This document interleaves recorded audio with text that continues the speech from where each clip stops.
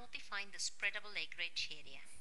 Make the Fields and RCS layer active by selecting it. Choose the Arrow Selection tool in the navigation panel and click anywhere within the polygon to select it. Open the Editor menu and use the Copy tool to copy the polygon to the Buffers and Setbacks layer. Now click on the Buffers and Setbacks layer to make it active.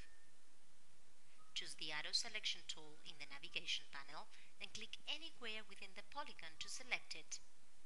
Now move over the Editor Objects menu and click on the Delete Overlaps tool to activate it. You have now subtracted the buffer area from the large polygon. Open the Editor menu and use the Copy tool to copy the polygon to the Field Spreadable Acreage layer.